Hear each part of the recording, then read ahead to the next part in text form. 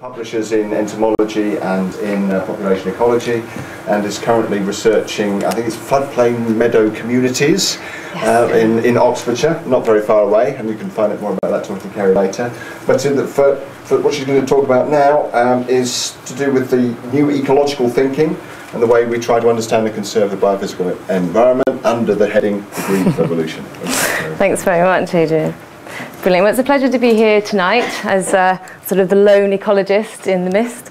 I've titled the talk The Green Revolution, and I thought I'd better define where I'm coming from since I'm surrounded by literary types tonight. So revolution obviously derived from the Latin revolutio, which basically means a turnaround, and so that's the angle I'm coming from. That can be applied to so many aspects of the environmental movement. And the title, The Green Revolution, that was first coined in 1968 by the US government, and it was basically used to describe the new revolutionary way that crop production was being carried out. Let me just grab this. And that was basically through mechanization of farming, enhancements in irrigation, unfortunately extensive use in pesticides, and a shift towards sort of large landscape scale homogeneous monocultures. So this intensification of the land use, like as I just said, led to this homogenization of the landscape, which reduced the habitat structural diversity. You can just see how continuous that landscape is, no hedgerows or trees in there. And then it followed on that there was a reduction in the species diversity. So just to illustrate this more clearly, on the left-hand side, I have a single species structure, and this is, let me just grab my pointer, this supports just a few limited hyertrophic species compared to the more species-rich and structurally complex sward on the right-hand side, which makes available many more niches and supports, therefore, a higher number of hyertrophic species. So why is this important? Well, basically, this is a very simple diagram of a very basic food web. So here we have the primary producers, and we have the primary consumers. The black bar represents the number of each of those species in that food web. And when we contrast a very heterogeneous landscape with a more heterogeneous, or homogeneous compared to heterogeneous, you can see the homogeneous landscape has a very simple food web structure compared to the heterogeneous one. So these are all the connections between the primary producers and primary consumers. And these very low biodiverse sites are actually much more susceptible to single extinctions, so stochastic events such as flooding and such like. And if I just follow through the animation, you can see that once we get to Trifolian repens, when that is lost, there is a cascading effect further up the food web, so a much higher number of trophic levels are actually lost. And the insurance hypothesis suggests that higher biodiversity basically insures us against stochastic events, against sort of variability in the environment. And the reason that is the case is because the higher your level of biodiversity, the more likely that you're going to find tolerant species in those populations. So in terms of conserving biodiversity, pioneers such as Charles Rothschild set up a Society of the Promotion of Nature Reserves back in 1912. And their real focus was to simply identify and protect what we would now call biodiversity hotspots. So they described it as the best places for wildlife. And the SPNR, now you would recognise as the Wildlife Trusts. So that's what that organisation developed into. And it was actually a result of the actions of the Society of the Promotion of Nature Reserves, which led to the government setting up statutory nature reserves, which was revolutionary in its day, and effectively was the foundation for conservation in the UK as it stands today.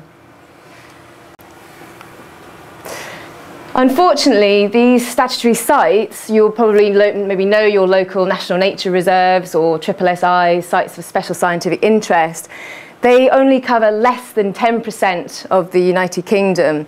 And in the period, especially after the Second World War, when there was this real drive for an intensification of crop production, these sites were basically surrounded by the intensification of land use, which led to habitat loss and fragmentation.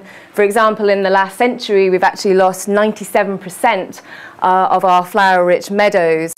And through this fragmentation, there's been this increasing isolation between habitats, which effectively impedes the species' ability to shift between areas, and that effectively reduces the viability of the populations. So this map shows the Upper Thames floodplain, this sort of very pale green area. And you can see that the statutory sites, which are illustrated in blue, are extremely fragmented here in the southeast. And I just want to focus on one particular site where my research over the last 6 years has been focused, and that is down in the west wing of the Upper Thames floodplain at Chimney Meadows Nature Reserve.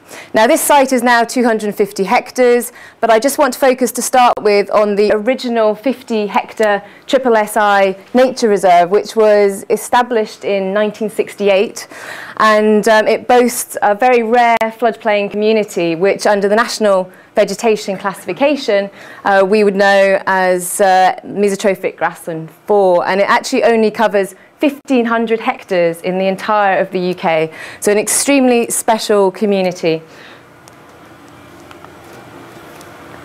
So this community is extremely susceptible to changes in water levels, changes in nutrient levels, and also it requires very specific management types.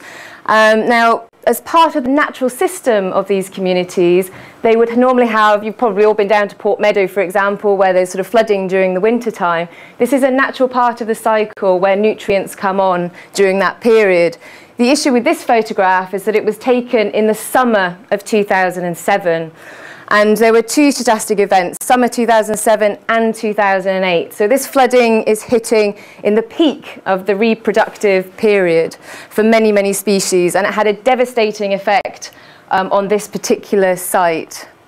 This was the aftermath. After the flooding dropped away, this algal scum was left, which is extremely nutrient rich. It actually multiplied the phosphorus levels up by 4 times what is withstandable by this particular community. And this algal scum actually created this thick mat, so it impeded management. Obviously, you can no longer hay cut this meadow, and you can certainly no longer graze it. So this mat remained on top of these meadows for 2 years, impeding the growth of the less competitive herbaceous plants. And through my work down at Chimney Meadows, we established that the initial impact on the key plant species in these communities was a drop-off of 40% coverage of the key species from that particular community. And devastatingly, the ground beetles and rove beetle populations crashed by 85% in these meadows, and similarly the worm densities crashed by 63%. So from that diagram I showed earlier on regarding the food webs, the impact of the loss of these lower trophic levels had a devastating effect on the higher trophic levels, and so breeding waders such as the curlew were completely lost from this area at that time. So what does this highlight? Well, basically, those statutory reserves, if they remained isolated, they are vulnerable to these environmental impacts. And in part, my research has been interested in looking at the impacts of those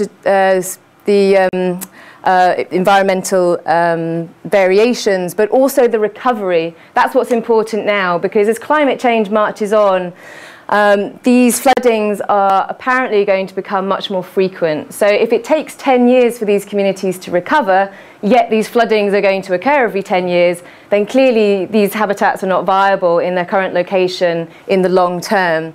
So what is the answer? Basically, restoration, buffering, and linkage.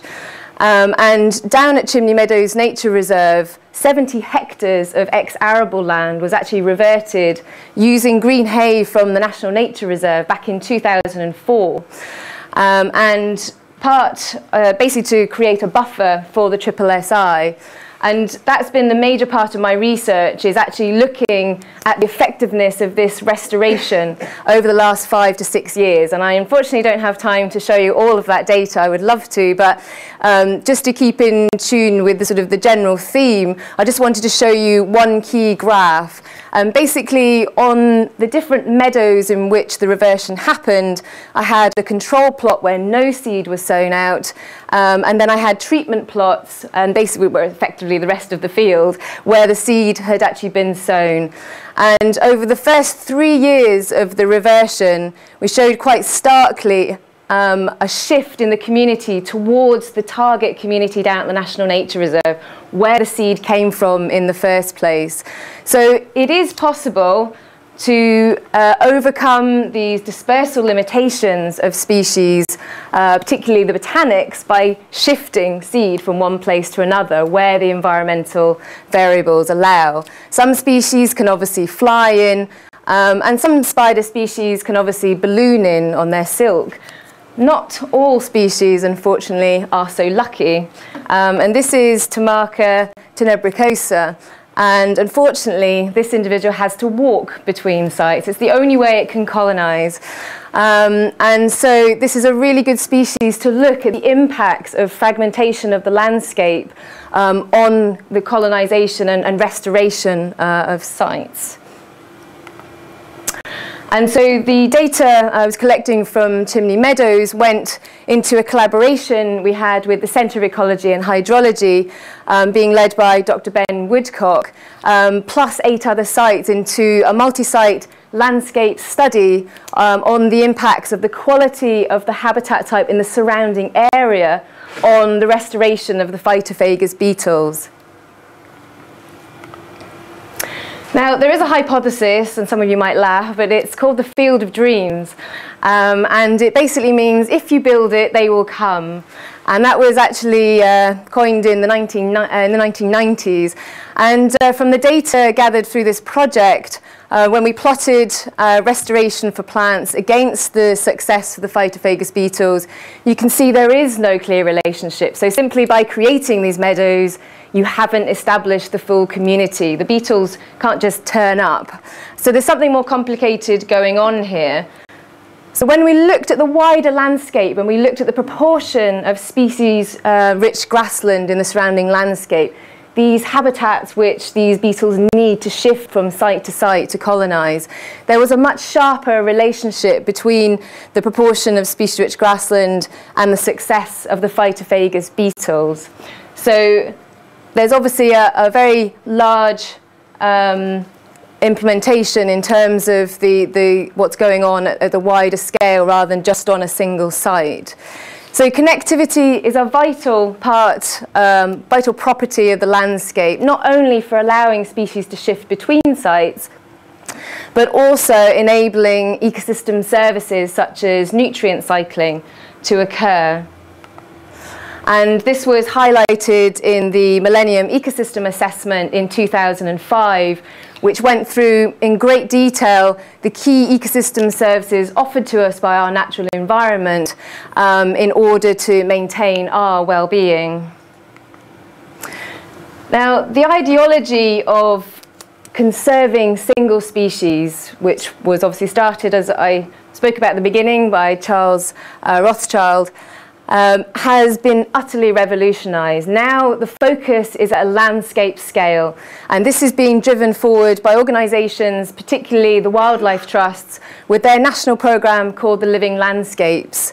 And here they are specifically focused on restoring, recreating, and reconnecting. And they're doing that by engaging not only landowners, because don't forget that 70% of our land is agriculture in this country, but also local communities, trying to re-engage with their local environment, with schools, with businesses, and so on and so forth. And it's a real push national push to try and create this connectivity, which will be fundamental as we move forward with climate change, to permit species and habitats to shift in response to these climatic changes, and also absolutely fundamental for maintaining these key ecosystem services. Thank you very much.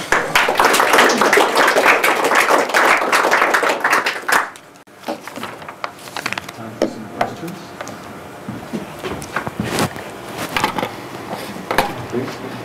I think you said that the SSSIs were about just under 10% of the landscape. I mean, if they're special, would you expect it to be more than 10%? Would they not be special? The problem is obviously the agriculture was already in place when these were designated. So it's not that someone went through, Charles Rothschild didn't go through the whole of the UK saying, right, we are going to, because they obviously couldn't buy all of the key areas. They had to just take the key biodiversity hotspots as they were at the time. If money allowed, I'm sure Charles Rothschild would have loved to have bought every single piece of land that was available to him. And actually the Cambridge Fen that many of you might have visited, that was the very first reserve actually. Now in the hands, yes, it's not with the Wildlife Trust now, but that was their first nature reserve. So.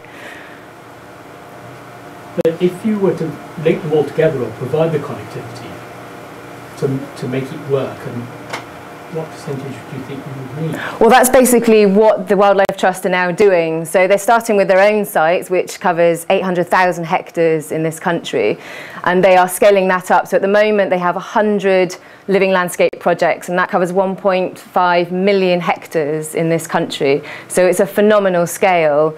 But of course, we can't retract from the agriculture that's already in place. So ideally, yes, we would love to have 50% biodiversity areas. So that's why this programme is pushing forward, negotiating with farmers to make sure, for example, hedgerows are managed sympathetically to provide corridors between woodland areas, rather than you can't just suddenly take that land out of agriculture. We're obviously under massive pressure at the moment. I started the talk by talking about the Green Revolution. The second Green Revolution is now here, and whether people like it or not, it will be biotechnology that moves that forward.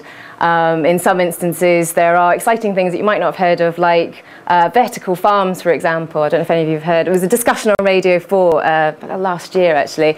So basically, they're talking about moving agriculture into cities and having sort of tall, massive tall buildings, effectively, where all the plants will be grown by aeroponics, which basically means it's just sprayed with water, which contain all the nutrients that they need. The water will come from grey water from the city. It will all be processed in the one building, actually sold on the shop floor, and all the wastage will then be returned back into that building through firing or something like that. And then the power will also come from solar energy as well. So, in fact, there's a very small example at Paynton Zoo. That's how they produce the food products for the animals down there. They're about this high, but they still produce them with aeroponics. So there are loads of new dynamic ways of moving forward. So potentially, if that moved forward and more of these crops, products could be produced in the cities, then potentially maybe there could be more set aside specifically for biodiversity. But the focus of the wildlife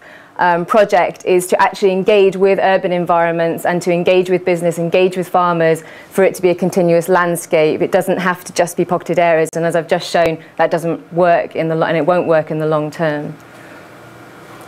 It's also worth mentioning that there's a huge drive now to involve local communities in conservation projects, and the recent government-wide paper, the whole emphasis is on trying to get local involvement to recreate and restore habitats and to try and create that connectivity in the landscape.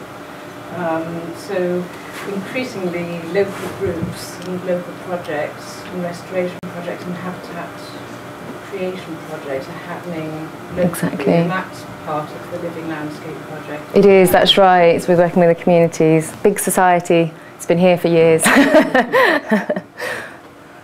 I can ask Kerry. No, well, I was going to say, what contribution is the Environmental Stewardship Scheme making to this? I mean, you're getting a lot of...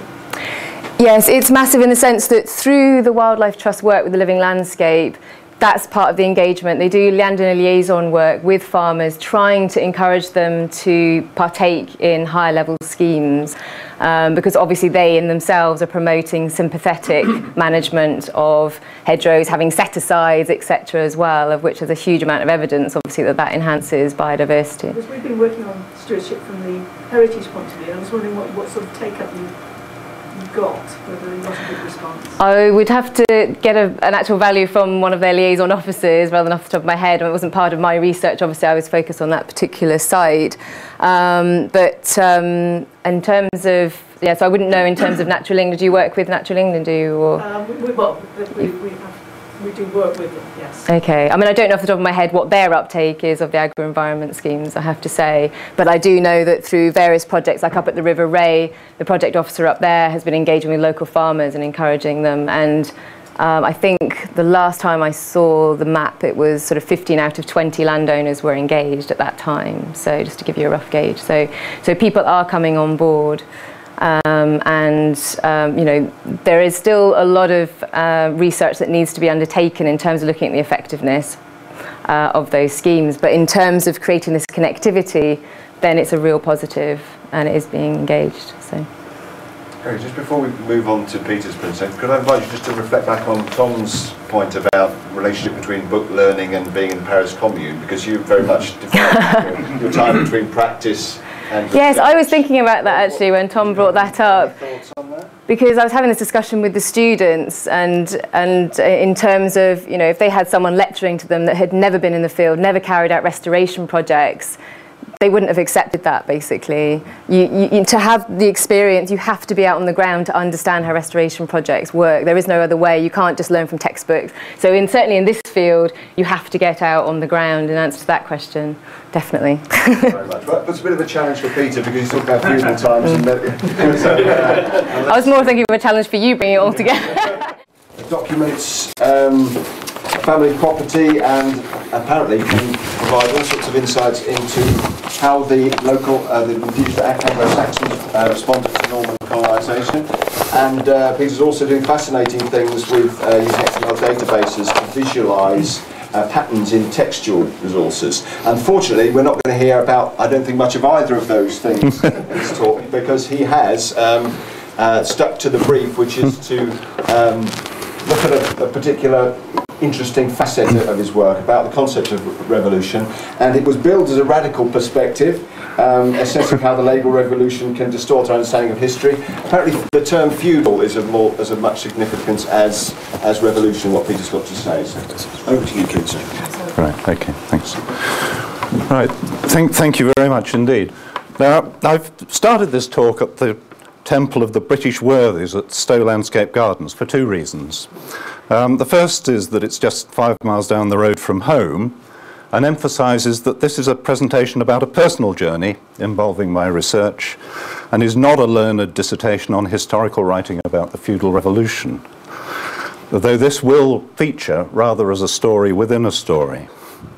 Indeed, as I hope you will see, the words feudal revolution in my title are used with a touch of irony.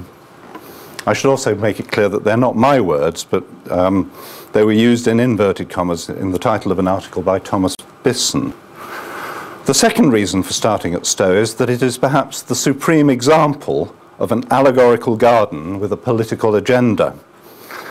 It exemplifies the way in which English, and apart from one Dutchman, the Worthies themselves are English, history writing in England after the Reformation, had been shaped by an impetus or desire to reinforce a story of exceptionalism.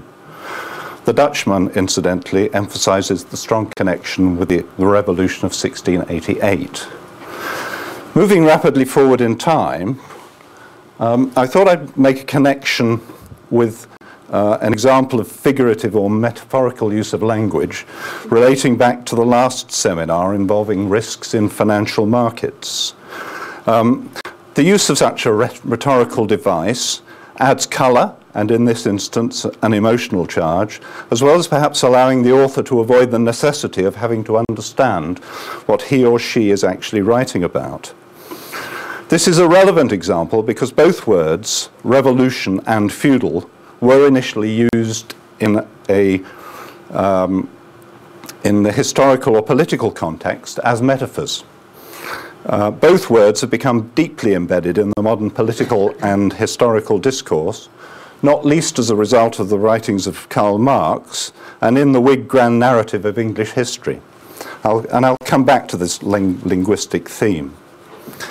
To give some context, my research is about 12th and 13th century property deeds.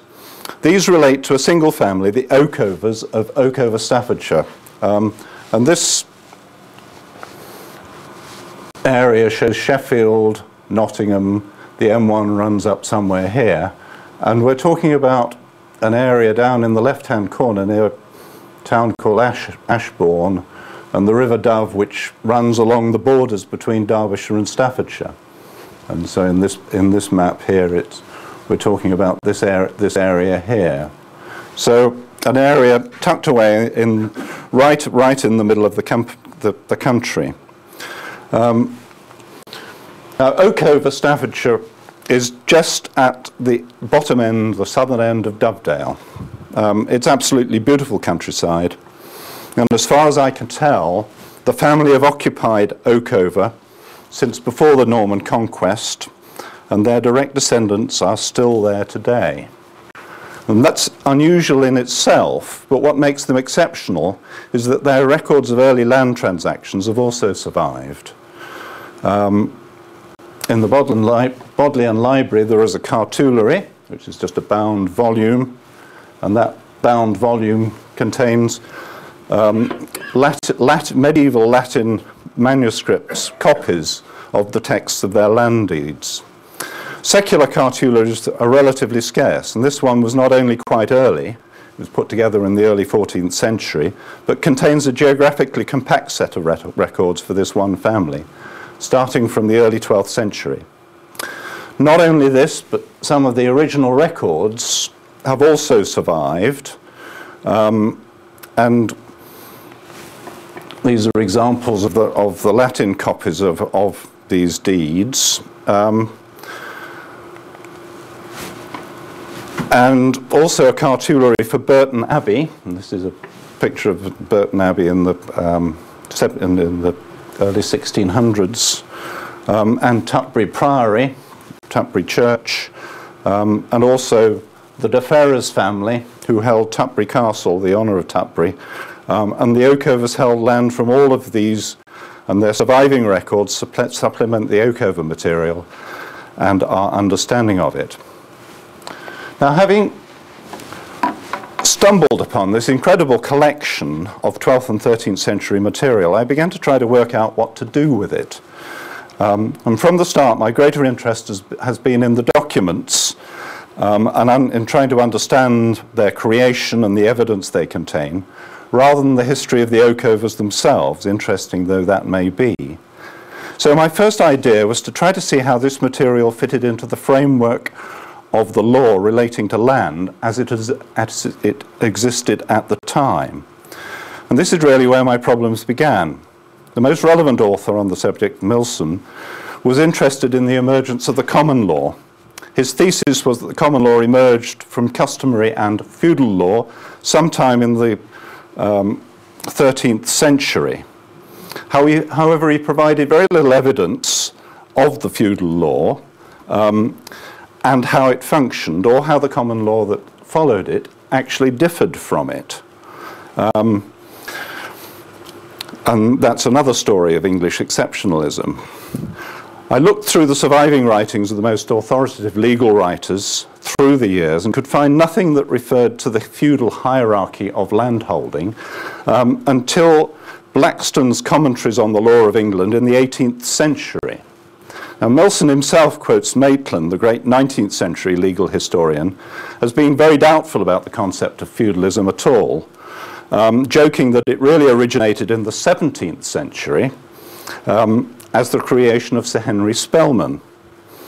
And I was particularly confused by the difficulty that I was having in relating what I was seeing in my documents, the actual history of the time, to a system of feudal law which apparently had existed in the 200 years since the Norman conquest. was about this time in my thought processes that I had a dream. Now, we've already heard about the importance of dreams in research, though it's not really an accepted part of research methodology. But I do find that dreams do sometimes give me access to a clarity of thought, which is not always there when I'm awake. And in this dream, I saw with absolutely total clarity that feudalism, whatever it was completely superfluous to my study of the documents. And I saw it would be possible to proceed by relying on the words in those documents and using them to build an understanding, and placing those documents in the cognate collection of documents from Burton, De Ferrers and Tutbury, and that would provide a context within which I could make comparisons. I should add that my current supervisor, Richard Sharp, has been at pains to point out to me there's been no systematic study at all of 12th century non-royal secular land charters, and so there is no other basis for comparing what I have got. And indeed, a recent book on medieval conveyancing suggested that there were no lay cartularies at all containing copies of non-royal documents of an earlier date than the late 12th century, and that is patently untrue. Now, following my realization that feudalism was irrelevant as a concept for adding to my understanding of the documents, I began to discover that I was by no means the first person to go down that particular path. And quite apart from Maitland, a 1974 article by Peggy Brown, The Tyranny of a Concept, proposes that the use of the word feudalism be deposed, and at the same time laments the reluctance of many historians to discard its use in their writing. Susan Reynolds, in a 1994 book, Fiefs and Vassals, undertook a thorough study of medieval evidence across much of Europe to try to lay to rest the concept of feudalism on empirical grounds.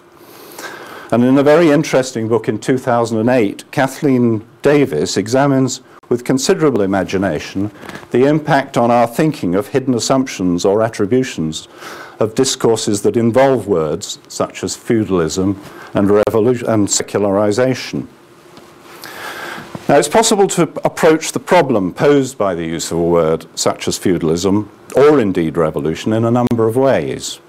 I'll look at two. The first to search back in the historical writing to find out when the word came into use. And Davis, amongst others, does this to some effect, finding that the word feudalism starts to appear in English at the start of the 17th century in the writings of men such as John Selden and Sir Henry Spielman.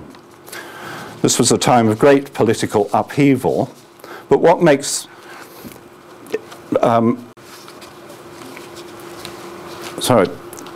it's of particular interest that the use related to a case involving Irish land rights and the search for precedent by the Crown to extract greater revenue from Ireland. This involved a body known as the Commission for Defective Land Titles, rather reminiscent of Dickens's great Office for Circumlocution. And as Davis describes it, the Commission was reorganised by Charles I in order to increase revenue from or confiscate land held by the Old English or Catholic landholders, which it did with some success. Selden and Spellman differed on whether feudal law had originated before or after the conquest. More than a century later, William Blackstone's involvement with feudal law again centred around a case involving colonial landholding, this time in India. Land acquired by force belonged to the Crown, while land purchased belonged to the East India Company. A problem apparently developed around the Diwani, the right to collect territorial revenues of Bengal, Bihar and Orissa. The company claimed that the land was still de jure in the sovereignty of the Mughal emperor, whilst de facto it clearly held the sovereign power. And this appears to be an early example of the use of a nominee holding. Davis develops this at considerably greater length, and they're fascinating but technical arguments. For the purposes of today, I think the central point is the strong link between feudal narrative and the problems of legitimacy of landholding acquired by conquest and colonization. A second approach is a more linguistic one. As I observed at the start, both feudal and revolution are words with a figurative origin when used in political or historical discourse. They are therefore abstract in that they do not relate to any concrete object or group of objects sharing similar physical characteristics, as in the case of classification of species. So any meaning attaching to their use in historical writing has to be a matter of agreed definition. In the case of revolution, that meaning may be attributed by exemplification, based on certain types of events, such as the Glorious, the French, or the Russian revolutions, as can be seen in the Oxford English Dictionary. However, this process of attribution may involve an element of politics, and therefore disagreement. And we can observe in, say, Syria at the moment that Westerners' revolution is the regime's armed insurrection, incited incidentally by the West. Revolution is a useful word for conveying a veneer of approbation and legitimacy to what in reality is a violent usurpation of power.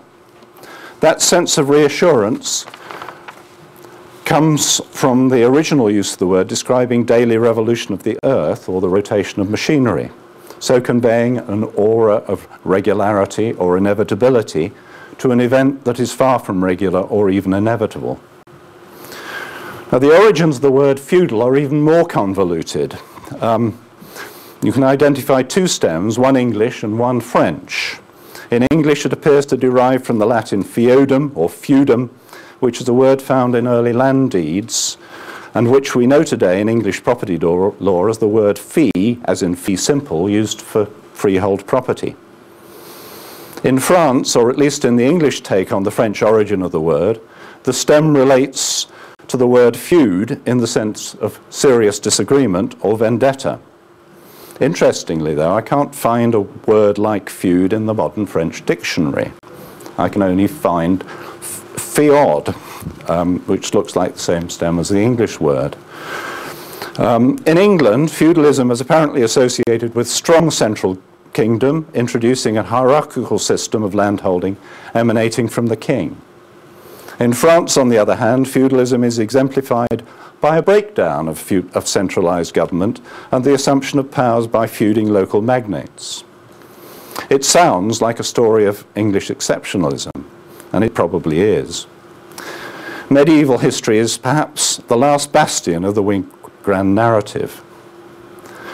Regardless, in English historical writings, two different interpretations of the word feudal coexist, leading to a range of different definitions and uses. Sometimes it appears in just the same article. As one writer has observed, there's something Humpty Dumpty-ish about this, and it even makes me think that the postmodernists may actually have something in their more extreme claims of indeterminacy, a useful part in historical discourse, if it has come to have a widely accepted meaning in whatever context it is used. And that seems to me is clearly not the case. Now, I suggested earlier that Kathleen Davis has another interesting take on this. She sees the attribution of descriptive words such as feudal and religious, when counterpointed against modern and secular, as, in my loose terms, part of a process by which we define ourselves. If we go further and then attach the words feudal and religious to a previous and distant period of time, then we distance ourselves from that time and add applied legitimacy to our own way of doing things. Her slightly cumbersome title, Periodization and Sovereignty, reflects this thought. She does, however, set out her arguments with great clarity, and I've probably not done full justice to them. However, Davis goes further and observes a tendency in modern discourse to apply the words feudal and religious to other contemporary societies. And I think you'll be able to think of a few cases where you see in newspaper articles where this is done. And her point is that sloppy and arrogant, my words not hers, use of such high-level abstract attributions does not respect or do justice to those we are dealing with, or indeed help us to understand what we are dealing with. I have the same sense with respect to my research. It's easy to make abstract attributions when one doesn't really understand what one is dealing with, but I think much more rewarding and indeed valuable to make the more difficult attempt to find out what is actually going on. And that brings me neatly back to the use of nuclear language in financial markets, and from there remarkably back to Stowe, where it's possible to see that the Temple of British Worthies is part of a Whig narrative of British history laid out in the greater landscape. Across the park from the Worthies is the Gothic Temple, which I take to be a pastiche incorporation of what is ancient and perhaps feudal in the 18th century imagination.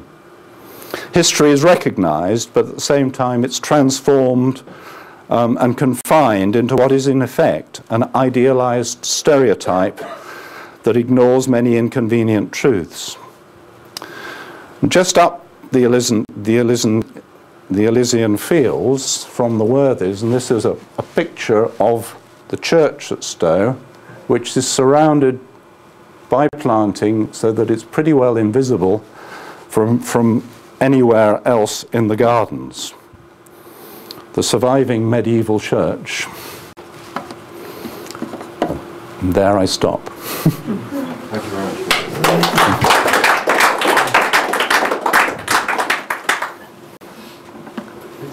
Take some questions, and then perhaps we could invite Tom in a few minutes to come up and sit at the front, and we'll use the remaining minutes for a general review.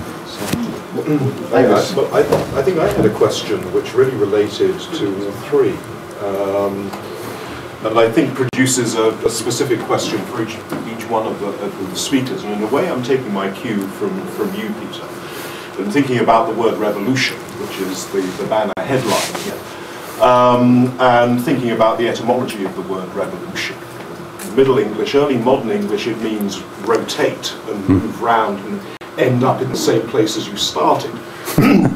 Common image is the revolution of a wheel, and it then gets applied to celestial objects. Yeah. My reading of it is not until the 1680s that it becomes a political term, roughly synonymous with coup d'etat.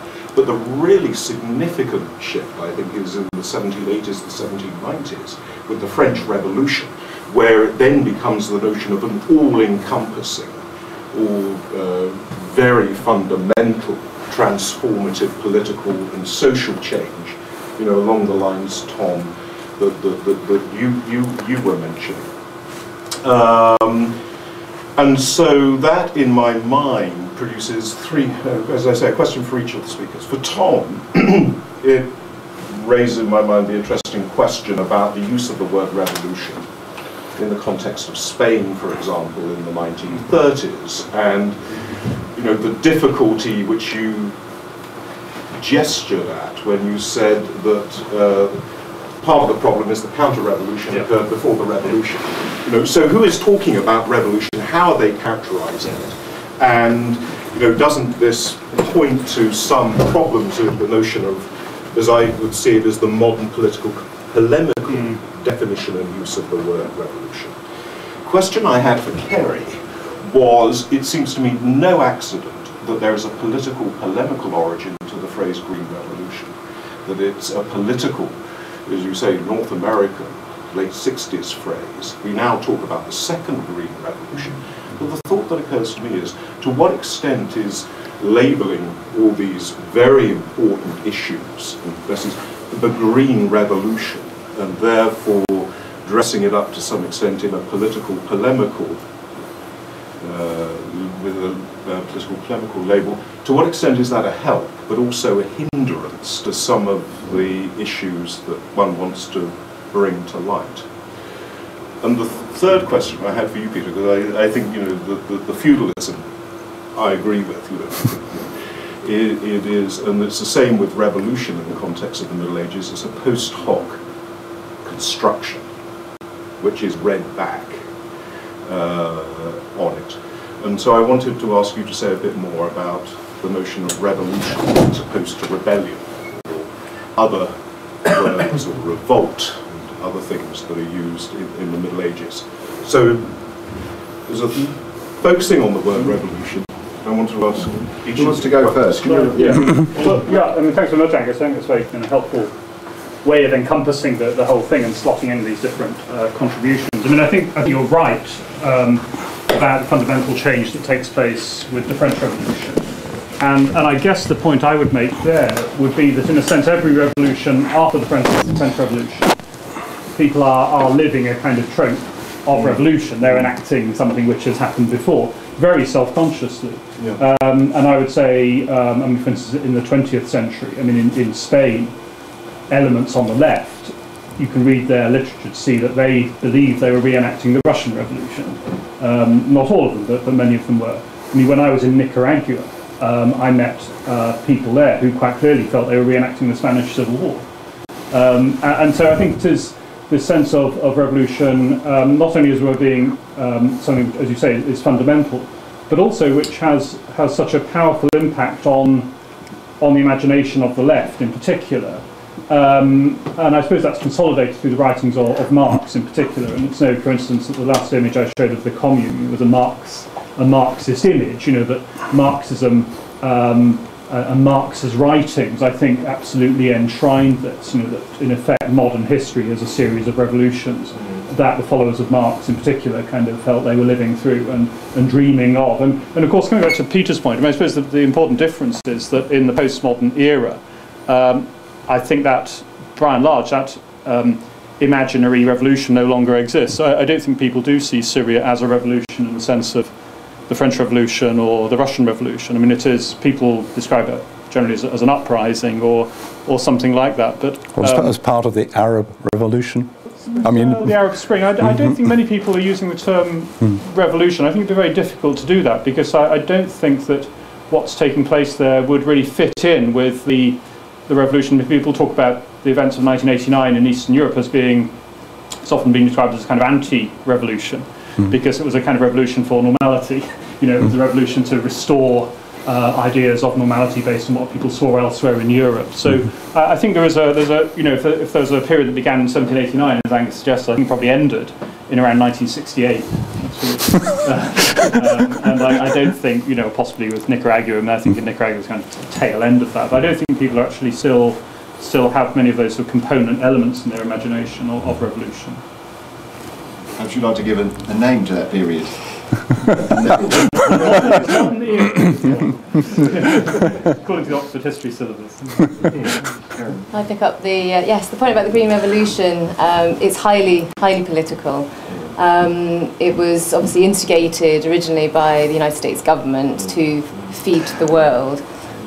India was brought out of the brink of starvation after they'd had 3 failed harvests. Actually, that whole process of pushing crop production forward did save them, and poverty did shift from sort of 1 in 5 to 1 in 3 people. So politically that was positive to start with, but it's recognised now that that is absolutely unsustainable into the future because of the slide that I showed showing the mechanisation, the change in irrigation systems and this use of pesticides. It is not sustainable into the long term. The problem was that in order to create this massive intense production of crops, too much water was drawn. I mean, some of the massive lakes in sort of Eastern Europe are dried out because of that push for crop production, and still, even with the cotton industry now, has had devastating environmental impacts. And that's why I said the next revolution, the second revolution, is really going to be sort of a biotechnological approach, because people obviously recognising that the first approach, it was effective in what it tried to achieve. I mean, in Mexico it was very effective as well, Latin America.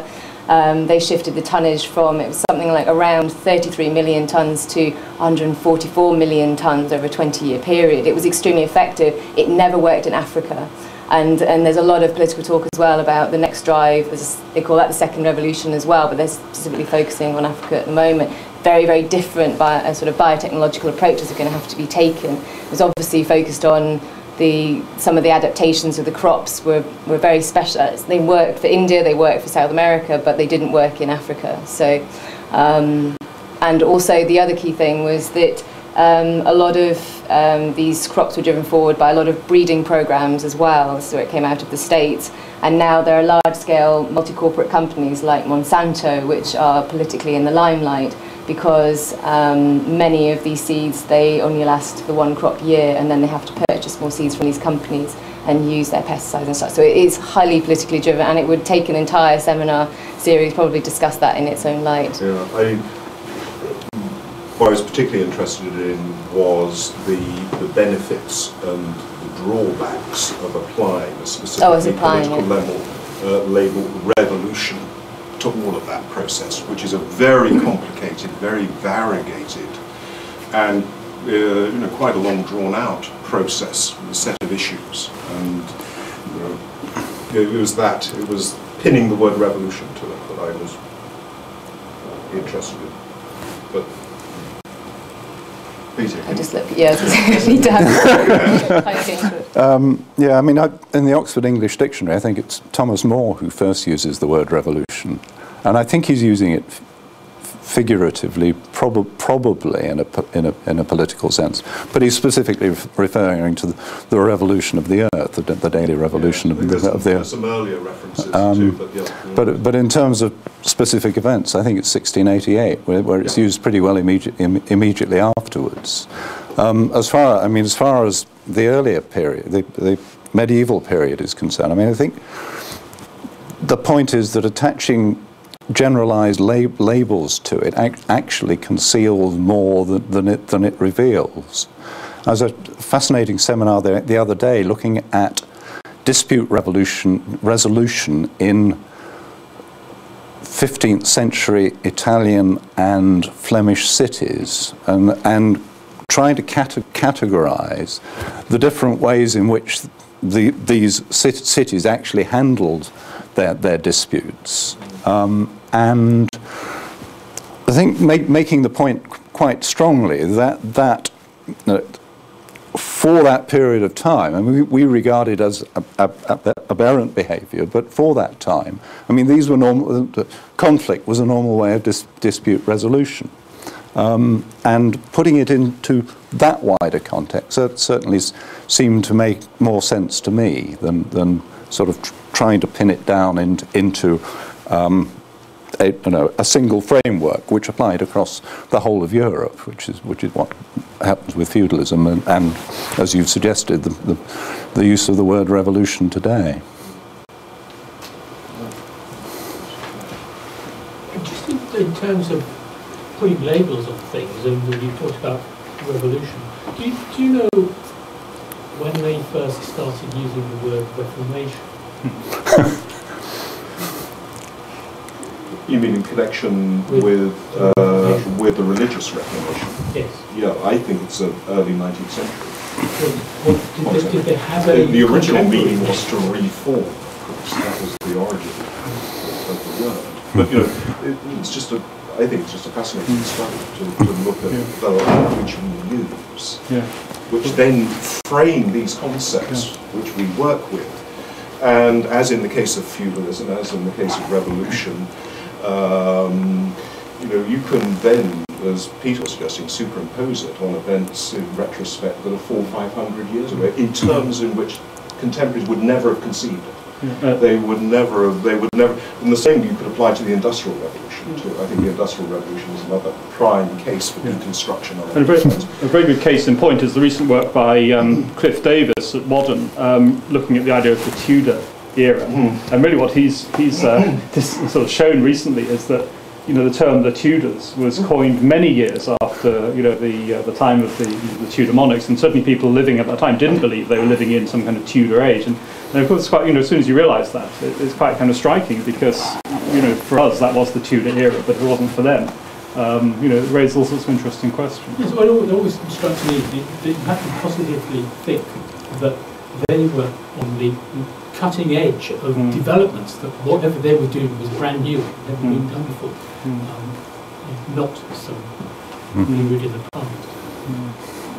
Yeah, I mean, the thing that brought the history home to me was in the library of Corpus Christi College, the Parker Library at Corpus Christi College, Cambridge, looking at the manuscripts of Matthew Parker, the Archbishop in Elizabeth's time, scratching out references to the Catholic Church. History was being rewritten then to fit a new political reality.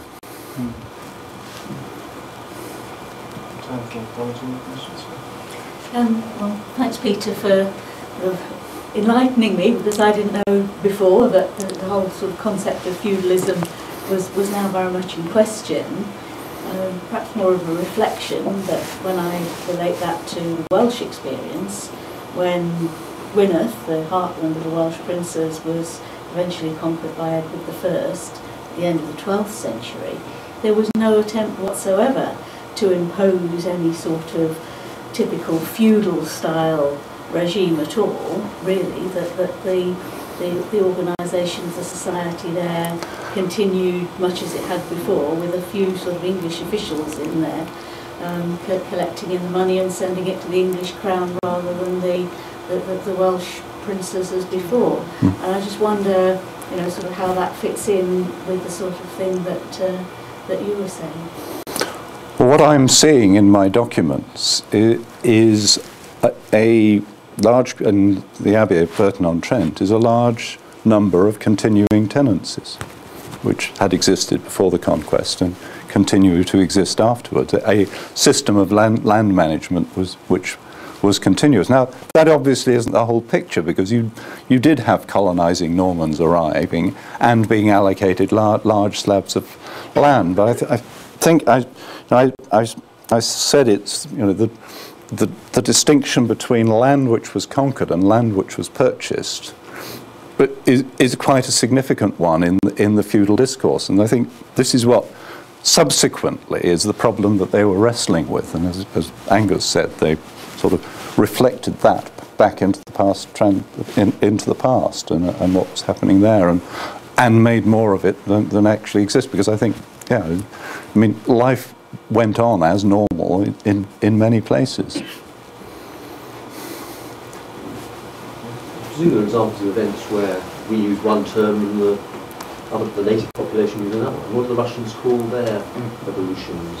I don't know what words it is and how it translates. I think, you know, certainly with conflicts, that's very much the case, isn't it? With you know, what different people call the Second World War is the great patriotic war in Russia would be a case in point. I think there's a large section of the southern population of the United States who refer to the War of the Southern Secession rather than the American Civil War. What do the French call the French Revolution?